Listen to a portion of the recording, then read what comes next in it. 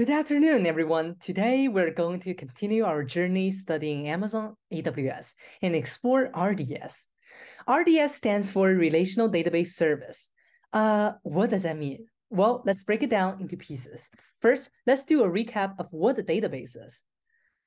In the vast digital landscape, a database acts as a structured repository, much like a massive library that organizes and stores information.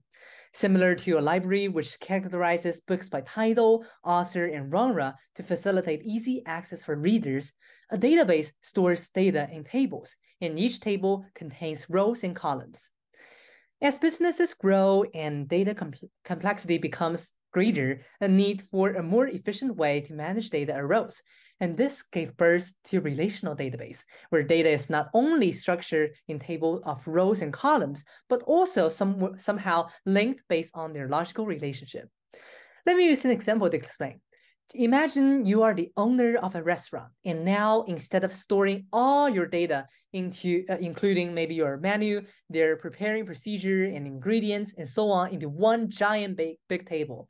Now, every menu itself becomes a table of data, on which each dish is now connected to its unique preparing procedure, which is another table of data. Every procedure also involves the different ingredients and needs, which might become a third table of data. With a database structure like this, you as the owner can easily access and manipulate all the data. So now we understand the value in structuring and interconnecting data. However, setting up and managing a physical database server is hard. As businesses grow and data complexities increase, we need more efficient database management. And here comes RDS, which offers a fully managed service that relieves you from the burden of traditional database administration. Let's go back to the previous restaurant example. RDS is now just like a team of expert chefs and restaurant managers that manages your relational database efficiently, ensuring smooth operation and optimal performance. So let's now dive deep to see how RDS achieves this. To start the service, AWS provides you the flexibility to choose your favorite database engines, such as MySQL, PostgreSQL, and more. After that, RDS eliminates the need for you to set up and manage a physical database server, allowing you to just focus on your applications and business logic, so it's very easy to manage.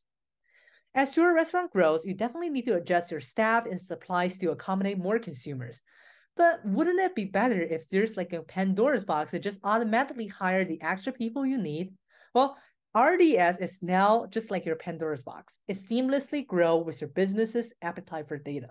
And what's more, it's totally pay as you go, which makes it cost efficient as well.